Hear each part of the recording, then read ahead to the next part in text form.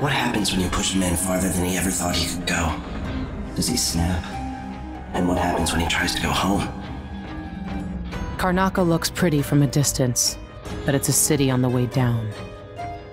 The Crown Killer has to be eliminated, and if the Alchemist will cooperate, maybe I can learn something about what happened to Sokolov.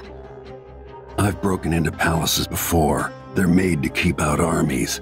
Stopping a single man who's dedicated to his cause, that's another story altogether.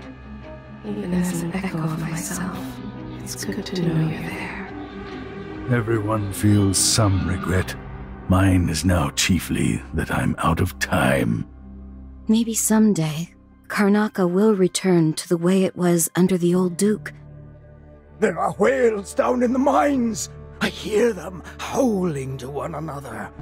That mask tells me you're someone who goes into places where you don't belong. Want to help me with something? Things are changing, and if I have my way, I'll be guiding the course of the city for a long time to come. Careful what you say. The Abbey has a long memory. What we're about to attempt has never been done. It's beyond my understanding, and certainly beyond yours. With the throne room blocked off, we should have the time we need. Just stay here and stall anyone who comes by. What is it that motivates you? Intelligence? Passion? Perhaps it is something I cannot measure, but I will try. Draconis offers condolences on this sorrowful day, and gifts to remind you of our nation, the rising star on the southern horizon.